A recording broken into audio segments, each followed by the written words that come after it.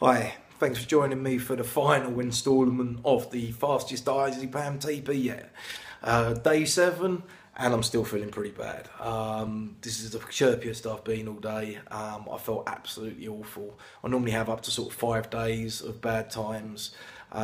Yesterday, day 6, crashed and burnt badly. I'm sleeping 20-hour days. I've got no energy. I'm virtually not being able to get out of bed. 5-6 days in, I'm struggling even spend an hour or two with my children, being able to look after them. In fact, my wife is in hand, so it's not a case of that they're not being cared for. Don't worry, people.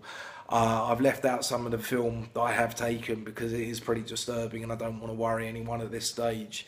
I don't want my wife really seeing it, so being the final documentary cut, it will be the worst points and of what's happened to me in this last week. But do believe that that it was a stupid idea. I knew it was a stupid idea. It was within the realms of possibility that I could have done it because I've dropped 1 mg before, but from being on it for 3 years now, my body is at that stage where it can only really take the 0.5 mg drop at a time.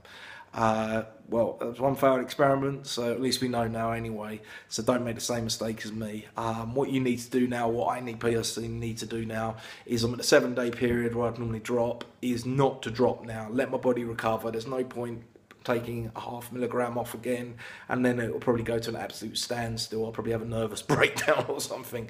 So it's going to be a 14-day clear. I'm going now, so it's going to be no faster than if I had just dropped the 0.5 mg. But we're slowly nibbling away at it, guys, so we're getting there in the end. As I say, there'll be more info in the final documentary that comes out, but that's all for now.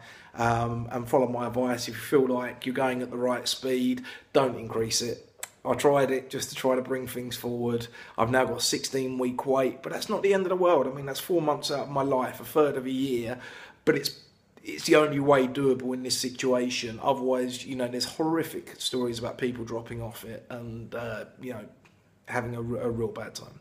Anyway, I hope you're doing better than me, guys. Take care of yourselves, and I will be putting more information up shortly. General Diazepam withdrawal advice, and hopefully that'll help a few people out there. Have a great weekend, y'all.